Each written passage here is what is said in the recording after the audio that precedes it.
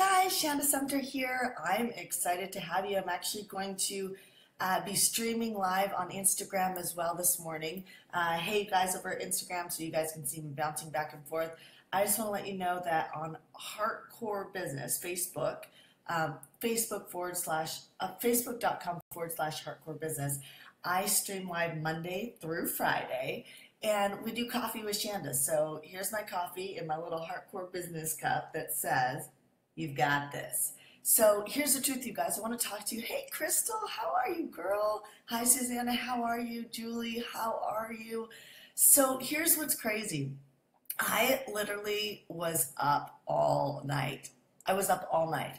Have any of you guys been up all night? I know you have. If you're running a business, you've been up before all night. So those of you guys who are joining me on Instagram, I just want to let you know that on Hardcore Business, on the Hardcore Business page on Facebook is where I stream live and have coffee at 6 a.m.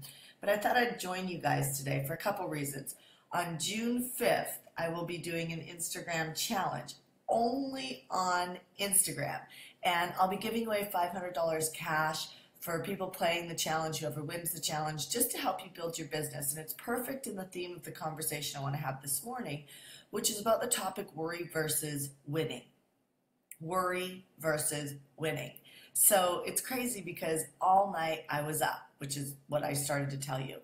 And at about 3 o'clock in the morning, I was like, oh my God, like I have to get up in a few hours to do coffee with Shanda. And so here's what's cool. This week I have something called a focus production week, which means that all week I have no appointments. All I have is a week of just pure production, which means that all I do is I just focus on content creation. I focus on, recording webinars, creating webinars, doing videos for YouTube, things like that, creating content. We have a mastermind coming up in July for my Marketing Mastery clients. So this week I have a couple days designated to actually creating sales content, meaning teaching them how to convert more in that mastermind. And so what's cool is because I have these focus production weeks, even when I have moments of, let's say, worrying versus winning, because I wasn't up all night long because I was like sitting here going, I just have a restful night's sleep. I was actually worrying. And I was worrying about all of these things that I had on my mind. Even though I had a production week going on, I had all these ideas floating through my head and wondering if they were getting done.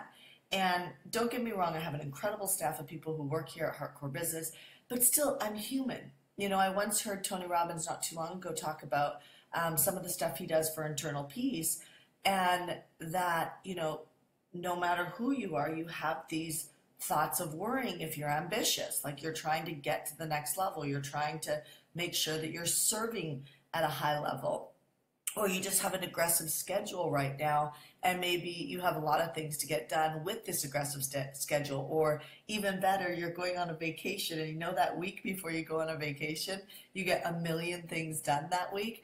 Some of us are facing different reasons why we possibly could be worrying.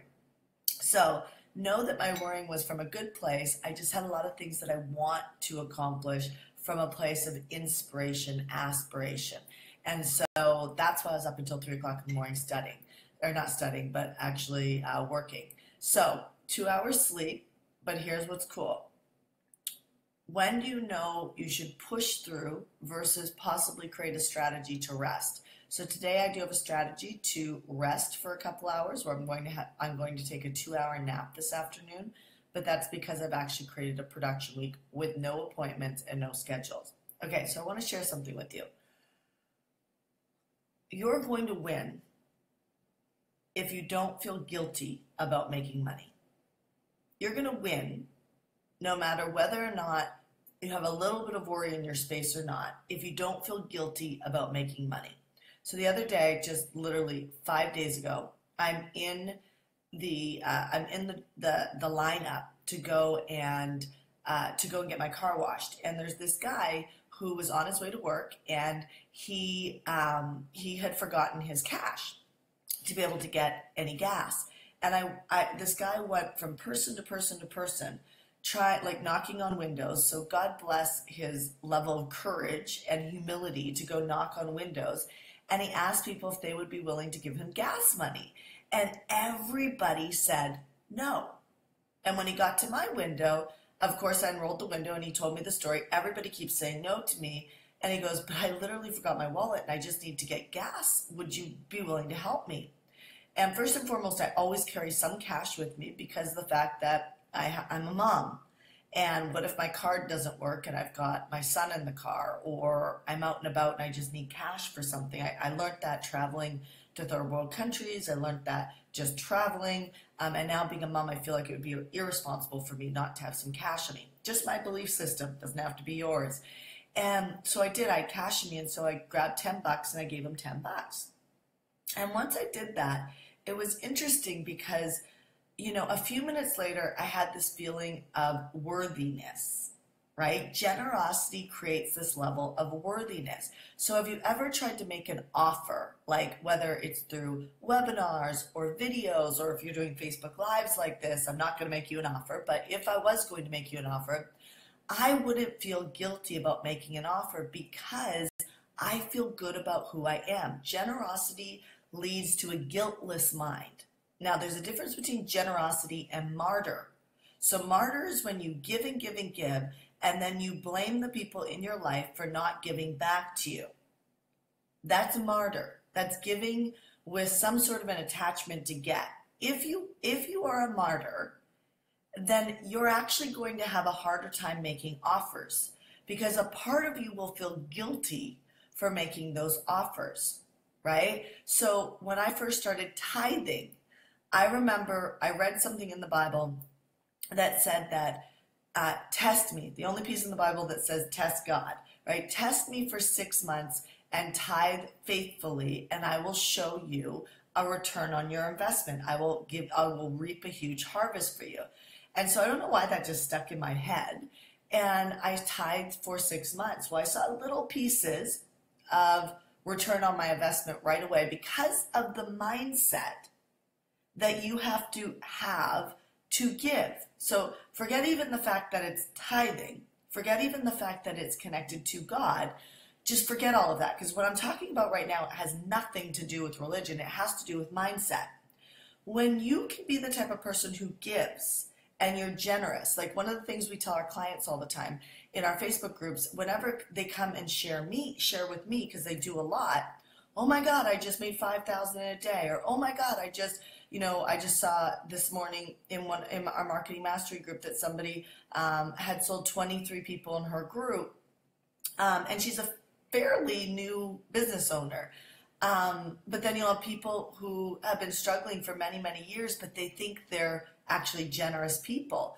And the truth is that if you actually just analyze the way you are being, if you have any sort of thoughts of hoarding or not enough, you're cutting back on things to be able to fit into limitations, then you actually are operating from a state of lack. And you cannot trick the world. You cannot trick your belief system. You cannot trick God. You cannot trick anything, but let's just use your belief system.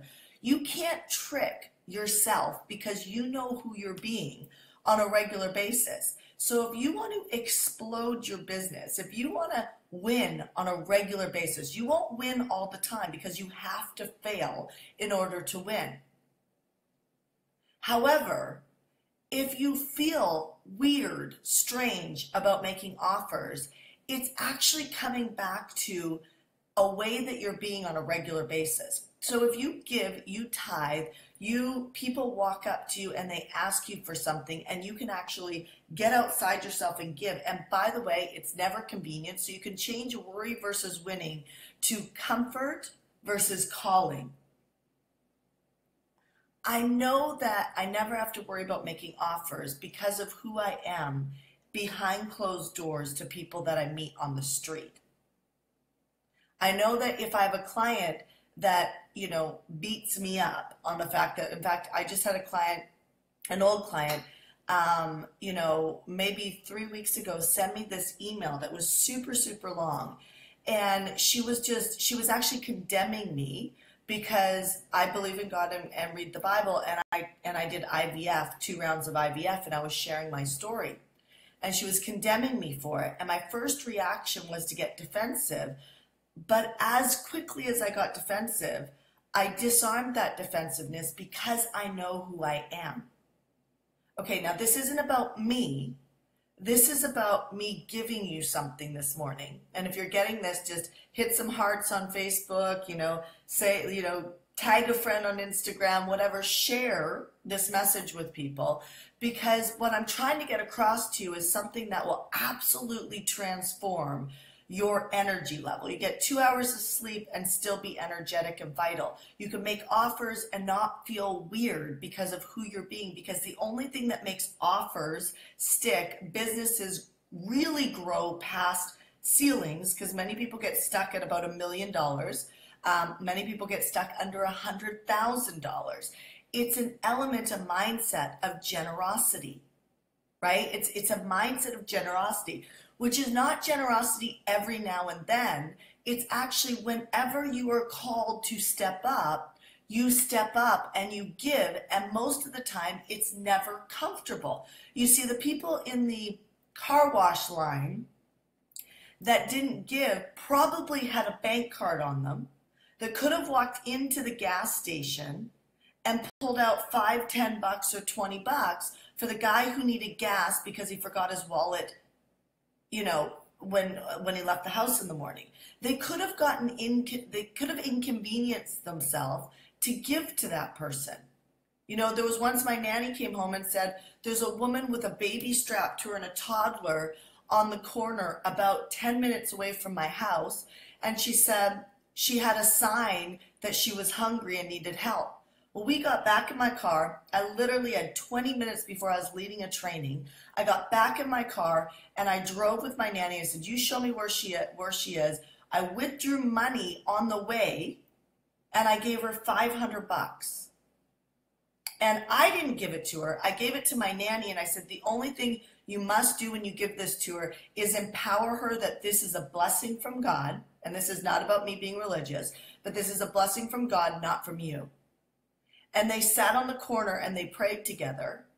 And my nanny doesn't read the Bible. She doesn't go to church. They sat on the corner and they prayed together. And I sat in the car and I cried watching this moment. And she told my nanny she was going to go out and she was going to look for a job. Why am I sharing this with you? Because who you are on a regular basis will determine whether or not you can make offers and they stick. And if you are this person and you're making offers and you still find that you feel nervous about it, I'm going to tell you, because you're not connecting, or you're not actually journaling about how good of a person you are. You got to fill yourself up to be able to be a major leader in the community, so that when people send you hate mail, that you can actually not be defensive about it and be able to say, you know what, I know who I am and I don't need your approval to make a difference in the world. Because the minute you start making a difference and create traction, what happens is you get an army of people who love you, and then you get an army of people who can't stand you or your message and completely think you're full of it. So what if you were to start to connect your level of generosity with breaking the scarcity that holds the money flow back from your life?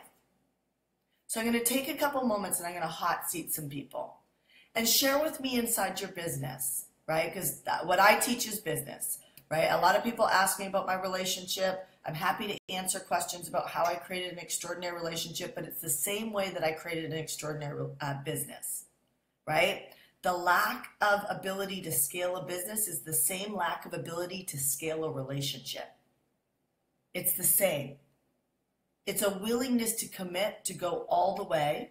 It's a willingness to let go of having to be right. It's also a commitment to an end mission, and you don't care how you get there, but you're committed to getting there no matter what. There's no back door out. There's no back door out. It's failing forward on a daily basis, and it's operating from a place of overflow and generosity, even when you have no evidence it's going to work.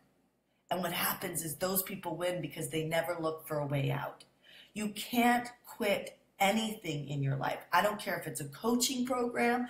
I don't care if it's a marathon. I don't care what it is. I don't care if it's a marriage. You got to stop quitting things, you guys, in order to succeed. You have to become what Iron Man called a race, the Iron Man calls finishers. And finishers finish and they win. Now, I'm not condemning you if you've quit in the past. I've quit in the past. I stopped quitting about 5 years ago. And when I stopped quitting, I started to make $500,000, $1 million, multiple millions of dollars. I stopped going through relationships. I stopped carrying extra weight. So I want to share with you, or I want to hot seat you, what's the number one thing you're facing in your business? Be bold, be honest, be vulnerable. Let me help you today. And know that if you're just tuning in to 6 a.m. Coffee with Shanda, if you're on Instagram, you guys, the reason you're not used to me doing this, but the reason why I'm looking over here is because I have my phone here and I'm streaming live on Instagram this morning. You guys on Instagram, just know that Monday through Friday, I do a Facebook Live where it's called Coffee with Shanda. And this morning I'm drinking a macchiato latte with a little bit of macadamia nut milk and some agave in here, and it's super good. And we love to hear what you're drinking, okay? But you can always find us on facebook.com/hardcore business. All right, so hi, Crystal. This is amazing. No backdoor. Yes, and Crystal, you have been rocking it lately, right? You've been rocking it. I gave you a stretch to go and actually sell an intensive. What you guys should know about Crystal Jackson is if you have a child that you want to become a pro athlete, and this is another moment of generosity, right? It's about giving. It's about giving. It's about giving.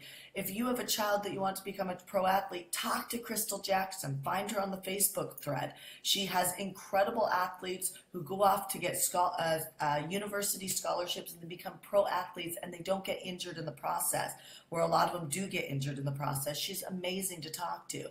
But Crystal, we gave you a stretch to go and make a difference for the kids, and to literally start selling intensives where you work with people in intensives, boot camps for a day for incredible amounts of money, like $4,000 or $3,000 for a day. And within 48 hours, I believe, you went and sold one.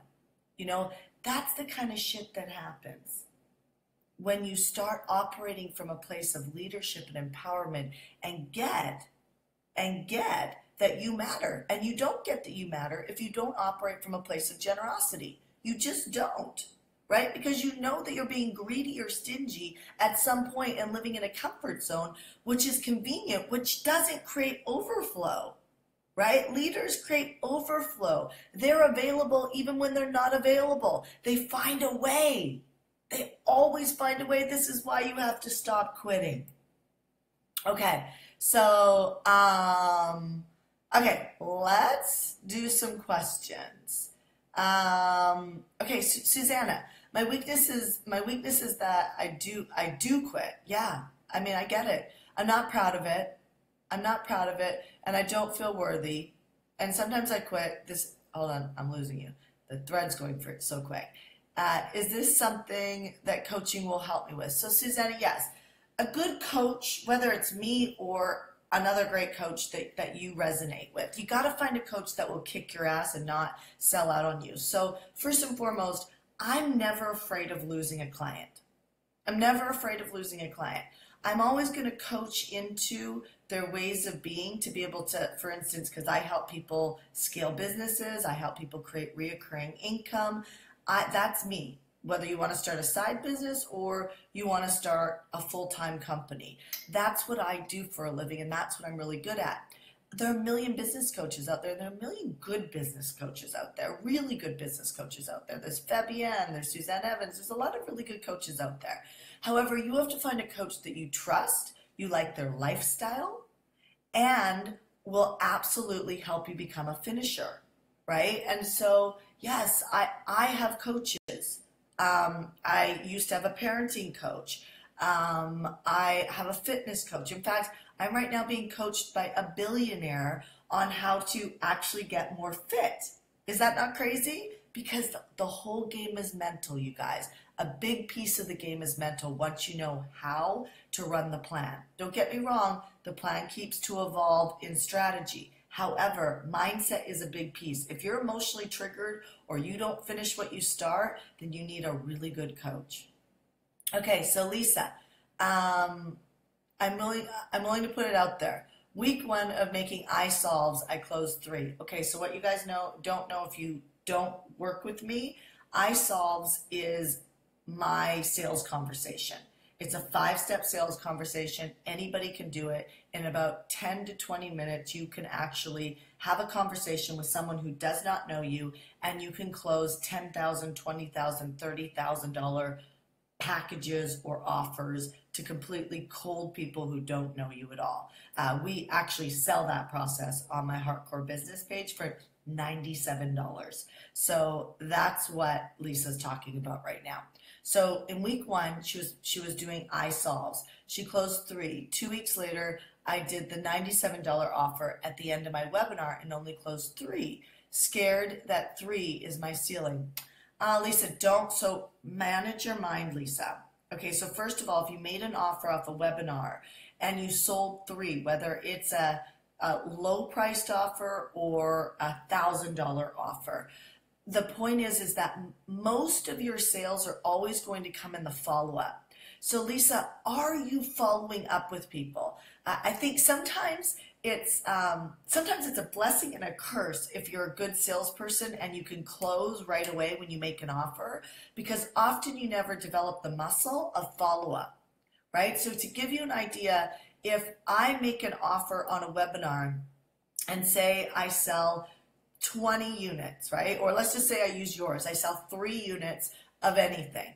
Then I should be at least doubling that number off my follow-up series. So whether it's sales conversations, whether it's webinars, whether it's video presentations, if you're making offers, then you want to make sure you have a strong follow-up series, whether it's copy that's written or whether or not something that I love to do is I actually love to put my prospects up on the wall on one of those big wall-sized Post-its, and I'll put their name and I'll put what their excuse was and what I believe is possible for that person. As long as they're up on a board that I can see on a regular basis, you don't need millions of people to talk to. What you actually need to do is become a really strong finisher again, which means that follow-up is what creates a strong finish, okay? So I hope that helps, Lisa. So don't let that get in your mind. What you're not recognizing is most of it's in the follow-up, and I don't think you have a strong follow-up series, or you're putting too much strength on the front end and not enough on the back end. Okay. Okay. Looking for questions. There's so many great comments. Love it. Crystal Jackson, if you need a good tutor for your students, let me know. I have a great friend. Awesome, Tiffany. Okay. Let's see. There's so many great comments. I love it. Over 100 comments already on Hardcore Business Facebook page. Awesome. You guys are active this morning. Great. So, Shanda, I keep feeling who cares and who will really read my newsletter. There are already too many emails that my audience is receiving. Totally. Just this thought blocks me from sending newsletters and getting in touch with my audience. How do I change this? So what Darla's saying on Facebook right now is one of the things that we teach inside of Hardcore is to build really robust, engaged email lists. However, let's be honest, all of us are completely inundated by emails, 110%. However, we open the emails that have subject lines that serve our values, right? That serve our values. So, Darla, what you need to do is become more valuable. I was literally, one of the reasons why I was up this morning is I was thinking about, a client that is starting to fail. And she's starting to fail because of her mindset. She rocket shipped out of a group called Pace Club. She was rocking it. And now she's starting to revert back to some really powerfully strong limiting thoughts. And she's getting righteous in what she thinks she needs and believes. And so what's happening is she's about to make some bad decisions by retracting and looking outside the plan, looking for other things to be able to succeed. Sorry, there's a fly. Easily ADD, easily distracted. Um, and I was thinking about it this morning, and I thought to myself, a subject line. And of course, I can't remember the subject line now because it was 2 o'clock in the morning at that point, and I was still in bed thinking about things. Or actually, 1 o'clock in the morning, I was still in bed thinking about things because at 2 and 2:30, I was actually up working. Um, I was thinking about her, for instance. Oh, it was like something like how smart women fail, or how smart women sabotage themselves, right? Super smart woman. She would consider herself smart now because we helped her become successful, make 6 figures in less than a year. But now this smart woman is about to be too smart for her own business strategy. And quite frankly, her coach, who can get her to the next level, she's about to screw up her strategy by going back into the belief system and the mindset that actually had her be broke in the first place. And so I thought to myself, and Darla, I give this to you, you need to think about first of all what your limiting beliefs are and what your clients' limiting beliefs are, and you need to get valuable. So I think that's valuable because I think smart women and smart men make really stupid decisions. And they're stupid decisions not because they're stupid, and the email would be never condemning them because that's not who I am, right? Even though sometimes somebody could hear a comment like that is condemning, I would do everything I can to land it and take the guilt off them because I don't think guilt has somebody grow. But I would try and hook them with the fact that a stupid decision is your past that had you be broke in the first place, and for you to trust the process because you don't know how to get to where you want to go. If you did, you'd already be there. And so this is part of trusting a coach and trusting your coach, even when you don't believe something's going to work. So Darla, you have to manage your mind, honey. Know that over $60 billion in sales happens in email marketing.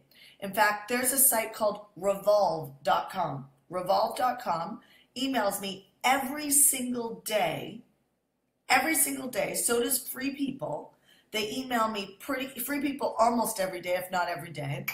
They email me their clothing line with cool subject lines, like the perfect summer dress, like the best bikini for the best coverage, or which would, I'm not 20 anymore, so I don't want to wear a G-string bikini, right? And so they're looking for their audience, and they're solving problems for them that has me on their email and buying.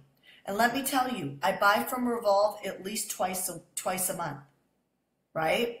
And so my point is that, Darla, it doesn't matter if everybody's inundated by email. In fact, everybody has to manage their mind around that because we buy off email all the time, right? So, Darla, I recommend that you actually get on an email marketing like Revolve.com or Free People and allow yourself to get sold.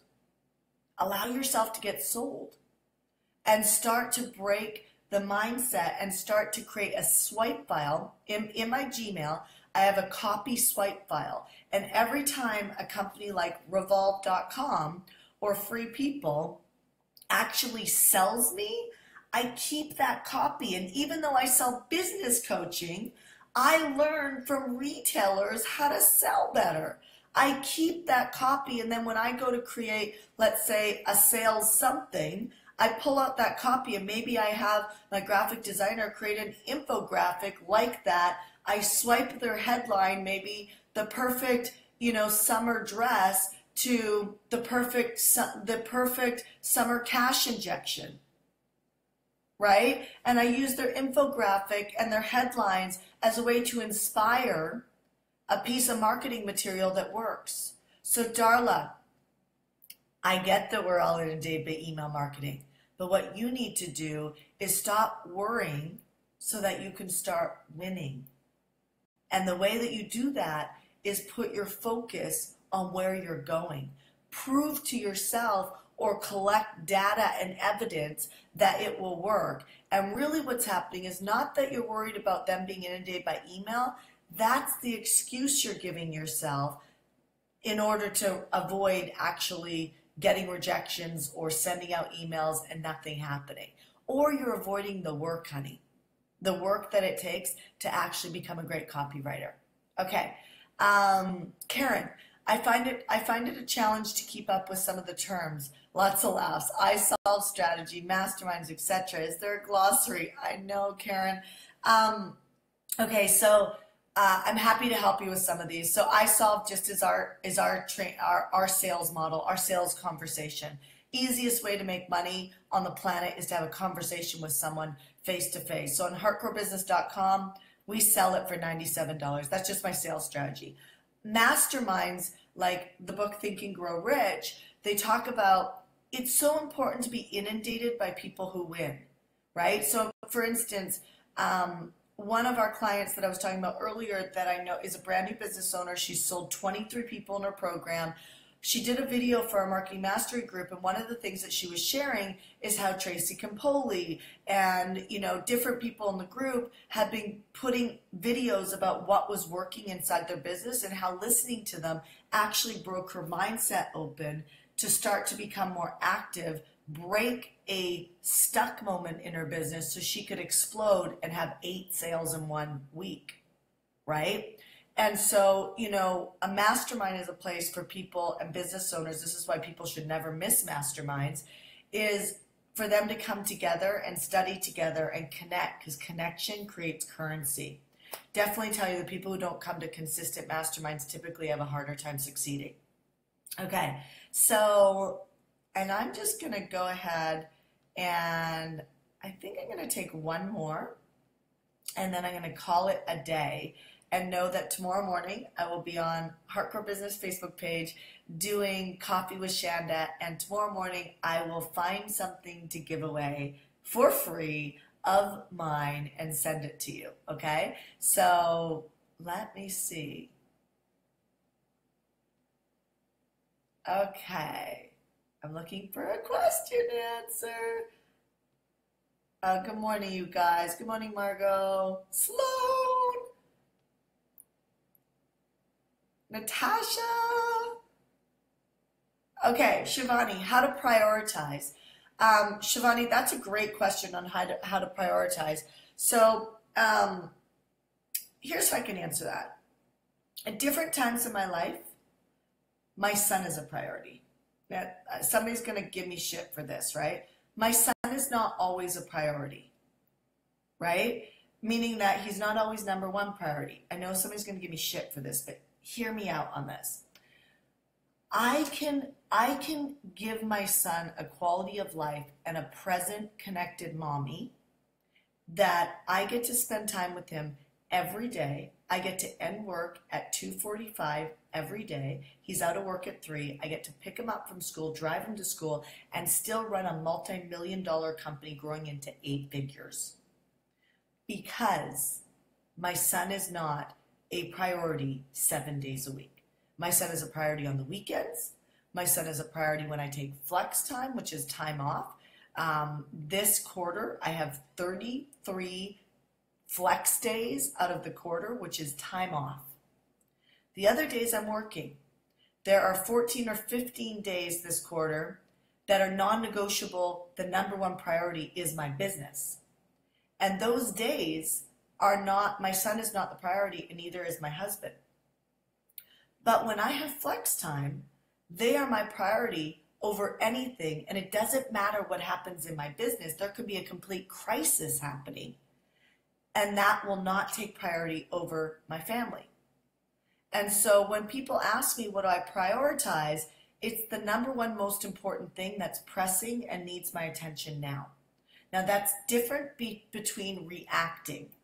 I don't operate in a reactional mode inside my business. In fact, when my clients reach out to me for last minute coaching and it becomes a routine, then I know they're not getting in front of their business strategy and they're running their business back-ass backwards, which means they're being reactionary, they're being emotionally triggered, they're being stressed, they're being in fear versus being ahead of the business plan, right? So this week, it's about production inside my company. And so this week, my priority is in producing material for the Zone event, for my client's mastermind, to make sure that I'm an A in my client's world in what they expect from me.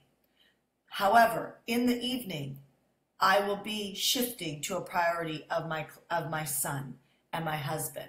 So what I will tell you is that every year I have really 3 major nuggets that I want to accomplish in a year, just 3. Every week I have 3 tasks that I want to accomplish, just 3. Anything under 1 specific task that I want to create in a week, I actually know I'm off purpose and I'm floundering.